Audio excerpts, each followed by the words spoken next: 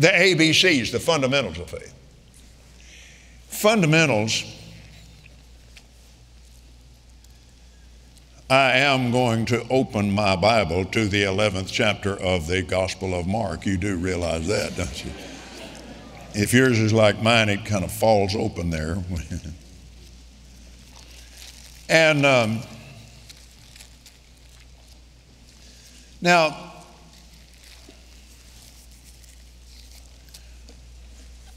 why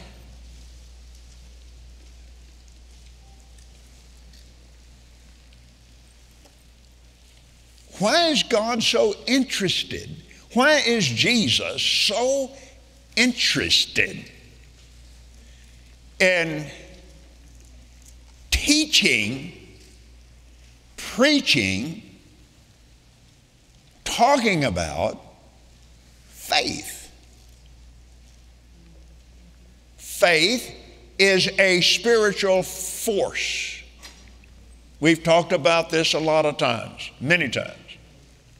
But I'm going to take a moment and touch on it again because it is the basic fundamental of it. Let me give you these so you can write them down because we won't be able to cover them all tonight. Number one, the number one fundamental of faith. You believe it in your heart, then you say it with your mouth. Now, the phrase, the word of faith which we preach, is in the 10th chapter of the book of Romans.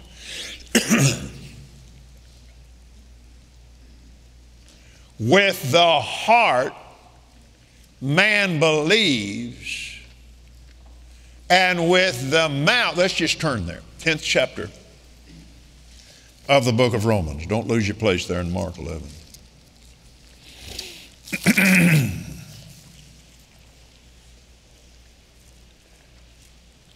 Verse 6, the righteousness which is of faith speaketh. The righteousness which is of faith speaks on this wise.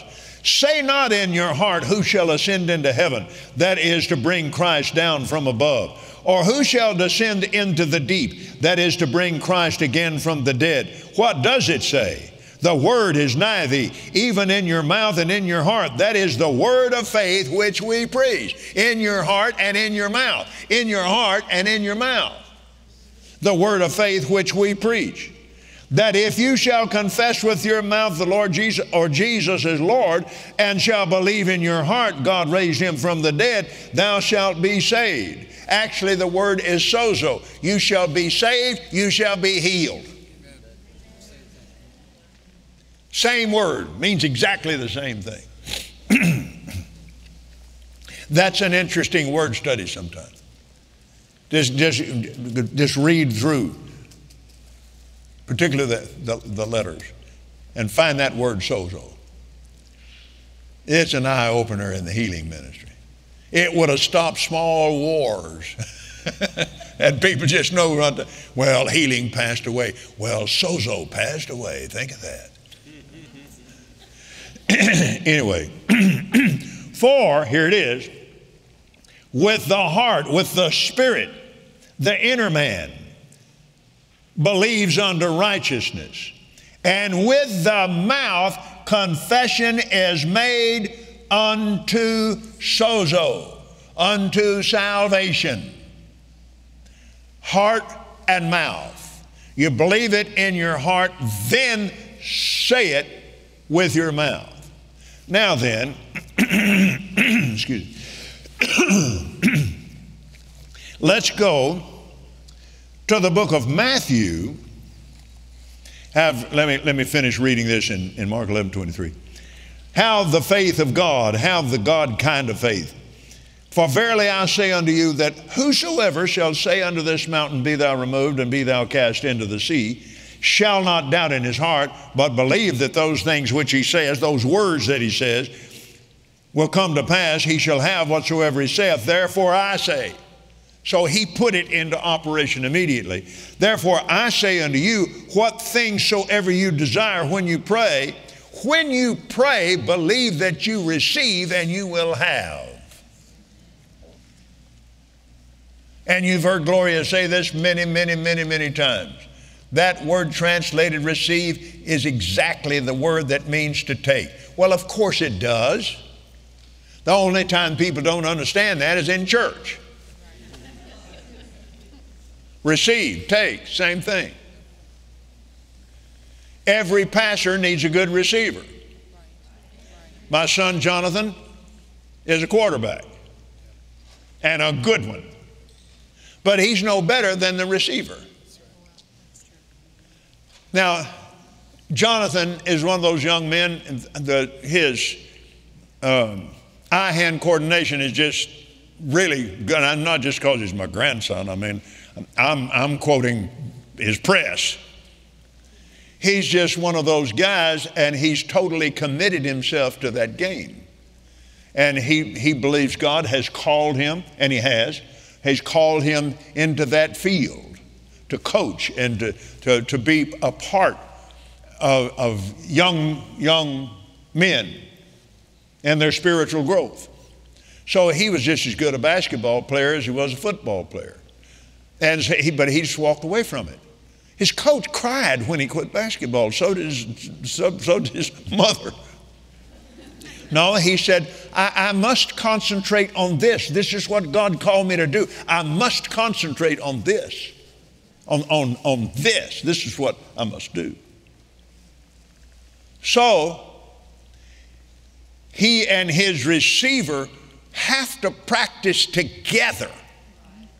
Because when that ball is anywhere close, that receiver has to take that thing.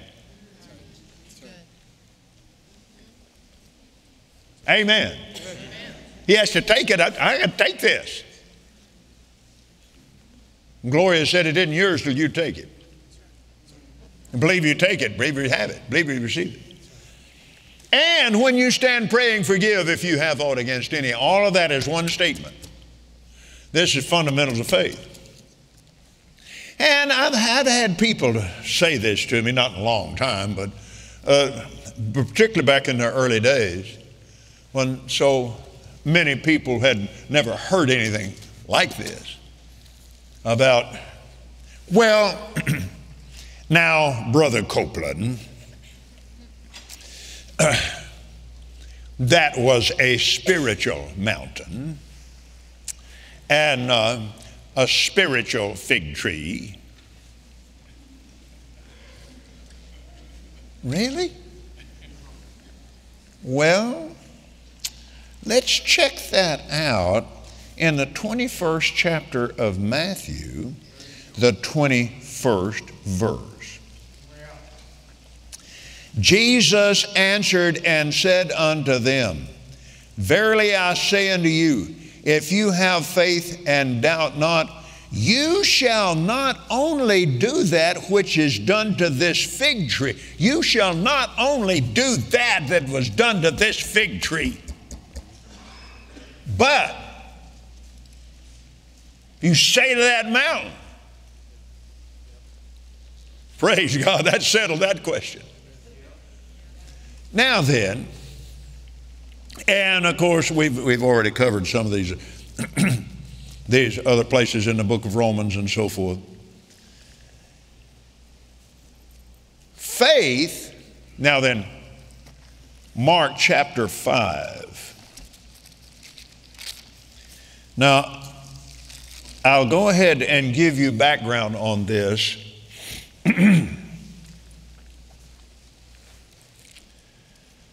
Those of you that are not familiar, if there is anybody that's not.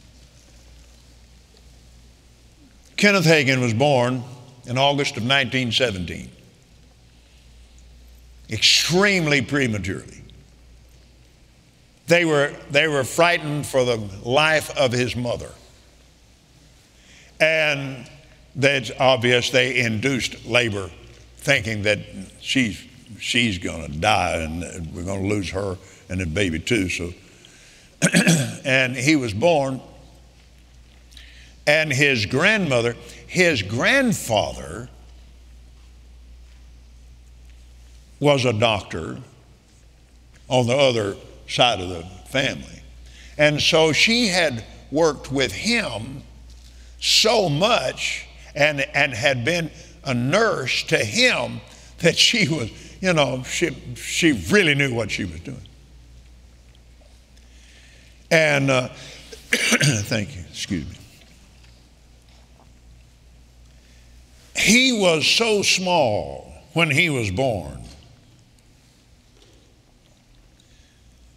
fully dressed. He weighed less than 2 pounds. Just supernaturally that he lived. And it went just the route that they said it would. They said then you'll get paralyzed, you'll get to where you can't see, and then you'll die.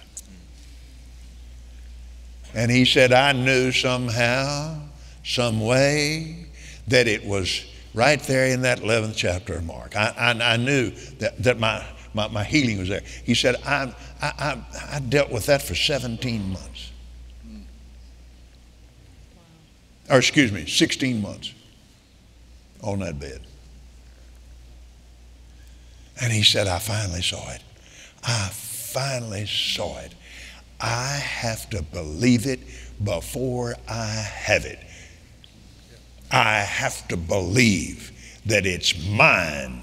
I have to believe when I pray that I'm healed, not after I feel something that I'm healed. Anybody can believe that.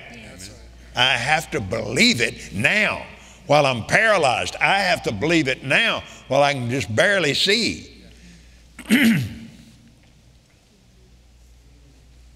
And finally that morning in 1934, the Lord said, so you believe you're healed? He said, I sure do. He said it out loud, I sure do. He said, healed people ought to be up this time of day. So he said, I started getting up. And he said, I couldn't feel anything from the waist down. And so he said, I worked myself over onto the side of the bed, and he said, my hands were partially paralyzed. And he said, I just threw my legs out on the floor. Now he's just skin and bones. Now, fully dressed, he only weighed 89 pounds. But he just threw his legs out. He said, I couldn't feel it when they hit the floor, just like 2 chunks of wood. And he said, I slid off there, and he said, I grabbed around the bedpost, and he said, I want to announce to Almighty God, to the Lord Jesus Christ, all the angels in this room and every devil in hell, I'm healed. Praise God. I'm healed. I'm healed. And he said, all of a sudden I began to get feeling in my legs. And he said it hurt so bad. He said it felt like 10,000 needles being stuck in my, he said those nerves are coming back to life. And he said, I began to cry. And he said, I'm crying because I can feel it. I'm crying because I can feel it. Not because it, he said it hurt good.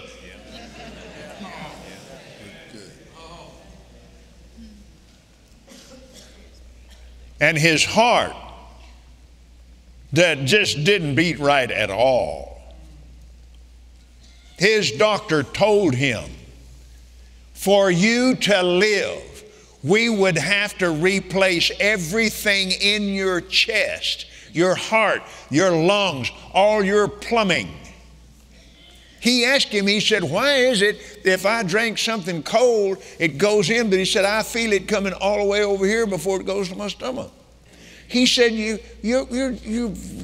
didn't completely, you're so deformed on the inside. Think about what a miracle that was. And he believed it in his heart, and he said it with his mouth. And in a moment's time, he was standing up with his arms up, praising God, walking around that room.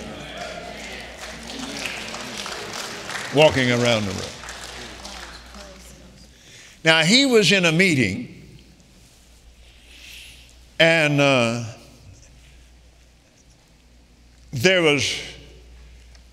it was after the service, and the pastor and his wife and their family and all of them, all faith people, and they've been in the meeting and all of them together there.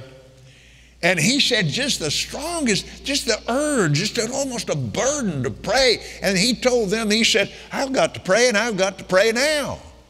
They said, all right, we'll just pray with you. And he said, everybody just hit the floor and started praying in the Spirit. And he said, he said, my knees hit that floor and there was Jesus in the Spirit. And he started talking to me, and he talked to me about some things. And then I said, Lord Jesus, I want to ask you about a couple of my messages. He said, all right. He said, the woman with the issue of blood. I got a message here about her and her saying it and so forth. And it seems like I'm missing part of that message. He said, you are. And he said something like, my spirit's been trying to get this over to you for quite some time. And he said, write this down. Well, he said, I went into my bedroom. I was staying in the parsonage there with the pastor. And he said, I went in the bedroom, and he said, I got pencil in just a card there, and he said, I still have it. But he said, I got that there and got on my knees, and there was Jesus. And he said, now write down these 4 things. And he said, it's amazing how well you can write with your eyes shut when you're in the Spirit. 1, 2, 3, 4. 1, 2, 3, 4.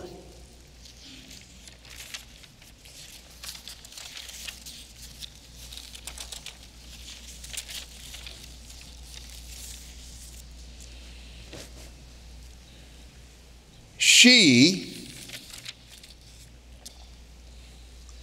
number one, the Lord said, number one, she said it. Number 2, she did it. Weymouth translation of the New Testament in the book of James calls for corresponding action. She did it. She said it. She believed it. She did it. And she told it. He said, anybody, any of my children at any time that will do these things can receive anything they want or anything they need from me. Just those 4 things. She said it, she believed it, she did it, and she told it. She testified to it. Those 4 things. So when let's go there now. And faith will not work in an unforgiving heart. In the 5th chapter of the book of Mark, verse 25, a certain woman which had an issue of blood for 12 years, she's been shut in for 12 years, and had suffered many things of many physicians, and had spent all that she had, and was nothing bettered, but rather grew worse. When she had heard of Jesus, came in the press behind and touched his garment. She touched his prayer shawl. She touched his garment, for she said, if I may touch his clothes, I shall be whole. And straightway, immediately, the fountain of her blood was dried up, and then she felt in her body that she was healed of that plague. Amen. So now, she heard of Jesus. Well, like I said this morning in our partner service, he preached that sermon, "The Spirit of the Lord is upon me. He has anointed me to preach the gospel to the poor," and so forth and so on. Poor man, you don't have to be poor anymore. I'm here. Blind man, you don't have to be blind anymore. I'm here. Captive man, drug addict, you don't have to be bound up and captive anymore. I'm here. And he preached the acceptable year of the Lord, which was supernatural debt cancellation. So there you have it. Teach, preach, and heal. Amen. She heard that. She's got someone relaying messages because he lives right down the street. He lives in Capernaum, and this was in Capernaum. And they've had scouts out looking for him. He's got to come home sometime. And well, when he does, we love him so.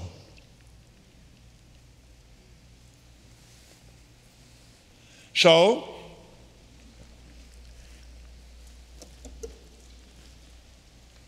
Spencer, she must have forgiven those doctors. Yeah. 12 years. 12 years. She's been shut in. Check it out in the book of Leviticus. 5th, 6th, 7th chapters of the book of Leviticus. She was unclean. A woman with an issue of blood beyond her normal time, she was shut in. You couldn't go out in public. And you were considered really in the same category with a leper. You were unclean. And you just stay inside. You just don't come out here. So she just couldn't go out. Don't you know that got old? 12 long years. She's skin and bones, bleeding all the time. Had all that time to think about all those doctors, and I used to have money, and now I don't. Bunch of quacks. Obviously, she didn't. She'd heard enough about hearing about Jesus to forgive.